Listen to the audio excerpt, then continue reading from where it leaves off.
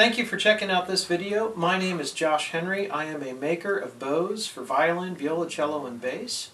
I am doing this video today to demonstrate a new tool and to show some modifications that I've made to it.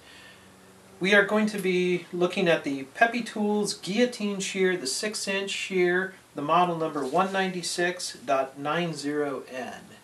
So I'm going to shift the camera angle and show you what it can do. Alright, here is the Pepetools Guillotine Shear, the 6-inch. So the couple modifications that I did. First thing was I added a scale here. I ground it to come up all the way to the blade, so this makes a perfect 90-degree here. I drilled holes and tapped and screwed that on there because I'm pretty much always working with a 90-degree cut. A couple other things I did. On the back, I made a tray and added in there to catch the cutoffs and the scrap that falls under there, because it's a bit of a reach in there. The biggest modification that I did was I took the depth gauge that came with this tool, and this foot here is part of the original, but I modified a digital gauge and added a bracket here so I could get precision on the depth of cut. So I can put that in, I can zero it out, I can move it back to whatever to whatever depth I want. I can turn this and lock it in place and stick my material in up to that stop, and that will make a very accurate depth of cut. So I want to demonstrate today. I make frogs for violin, violoncello bows. This is a frog that I'm in the process of making.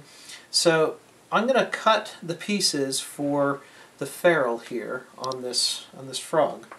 So I've got a few pieces of stock of 18 gauge, 22 gauge.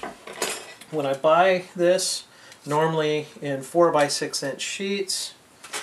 So this shear works extremely well on the 18 gauge. So I'm going to make a depth of cut first off of, let's see, I'm going to pull this back. I want a depth of cut to 14. Set that exactly where I want.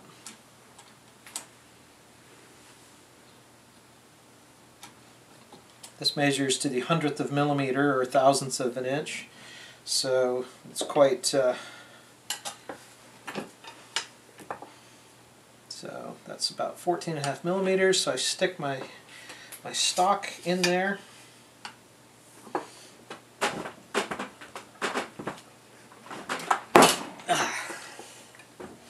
Normally I would have that bolted down on my table, but so there's one piece right there,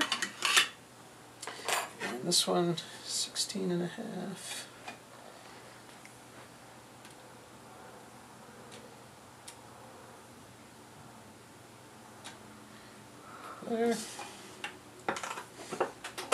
There we go, that's much easier. That was 22 gauge.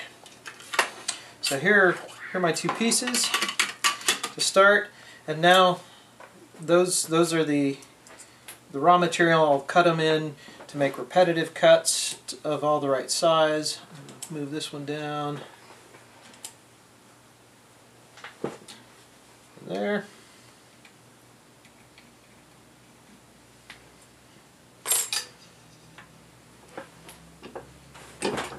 One. 2, 3, 4, 5,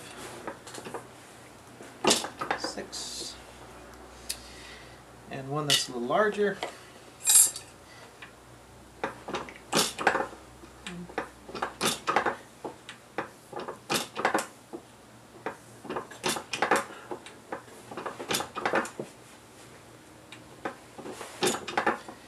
Alright, so right here is enough silver material to make 6 of these pieces right there.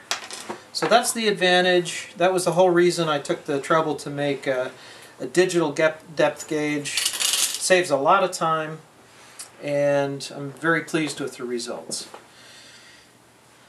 Thank you very much. I hope you enjoyed this demonstration of the Pepetools Guillotine Shear, the 6-inch, number 19690N. Thank you very much. This is Josh Henry.